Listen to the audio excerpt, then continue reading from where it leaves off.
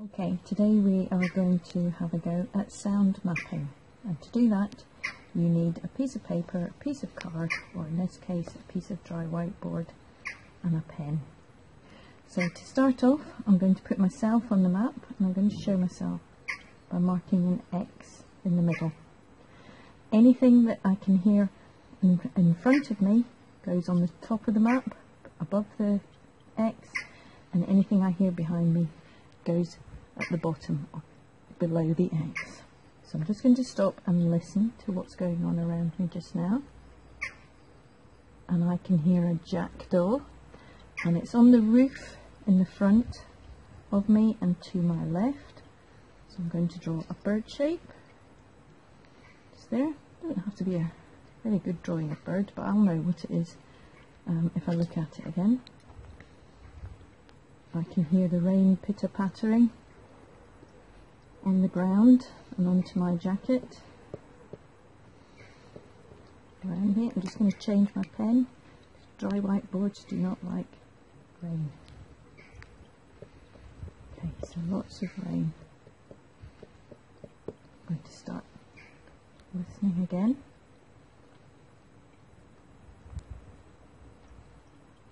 And I can hear the heating from my house coming out of the vent next to me, and it creates clouds of steam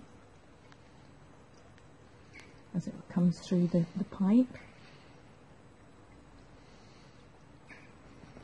Okay, so I've made a swirly shape to show the steam that I know is helping to make the noise. And I've got a little water feature in the garden, which is just a tub with a pipe that dribbles the water out, so I can hear that dripping out over the rocks. So I'm making little dripping pictures there. Okay, so I'm keeping listening,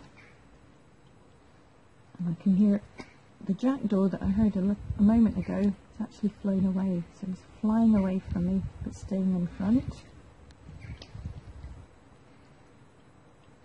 And I can hear, it's a day for lots of birds, I can hear birds behind me as well.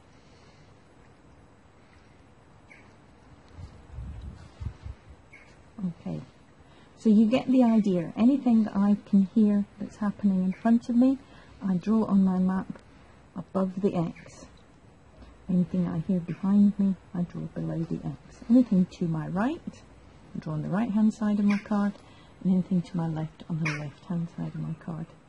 If I come out later on in the afternoon, it will probably be a different map, and it would be really interesting to do a map first thing in the morning, maybe one at lunchtime, and one late on in the day, and then look at the three maps and see how they're the same and what makes them different.